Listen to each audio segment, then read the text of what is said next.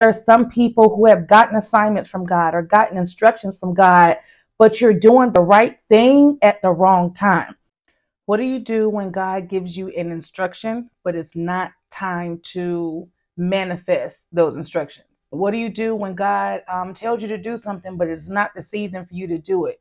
This is why it's so important to be in God's face, in his presence, at his feet, keeping your ear close to God's mouth. And I say that because there are times when God will instruct us to do something or give us an assignment, but it's not the season that he is requiring us to walk in it. I'll give you a few examples, personal examples from myself. There was something that God told me he wanted me to do that was my next assignment. I immediately felt like, okay, well, maybe I should get into it now, but I noticed there was some resistance. When resistance comes about, you got to ask yourself, is this the enemy? Is this me? Or God, is this you? Is this a divine resistance? Because sometimes God will block you from doing what he's calling for you to do if it's not in the proper season. There's scripture in the Bible that talks about when Paul, he knew his assignment to go preach the gospel to the nations, to share it with the people. But when he tried to go to one area in Asia, the Holy Spirit prevented him from going to do what God called him to do.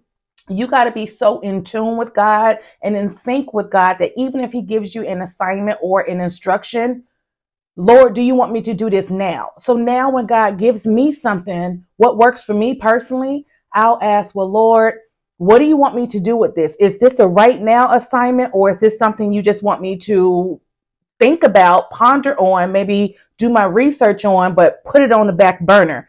And Holy Spirit will let you know when it's the time to put it down and when it's the time to pick it up. And nothing is worse than wasted time. And it's not really wasted time because God still makes up for lost time. So if you feel yourself, you know God told you to do something and you did that thing, but yet you're not seeing the fruit of your labor, you have to sometimes pull back and ask yourself, Lord, am I out of alignment?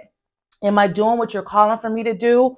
What is it that you want me to focus on right now? And what do you want me to put aside for later? And you just got to pay attention to the opposition that may be coming or the resistance that may be coming your way. What if it's God blocking you because, again, you're in the right place at the wrong time? So if you do anything out of alignment or out of God's timing, it won't produce the fruit that he promised you. What is it that I'm trying to do, or what is it that I'm trying to put my hands in or pick up that maybe not the time to do it? Sit with what he shares with you.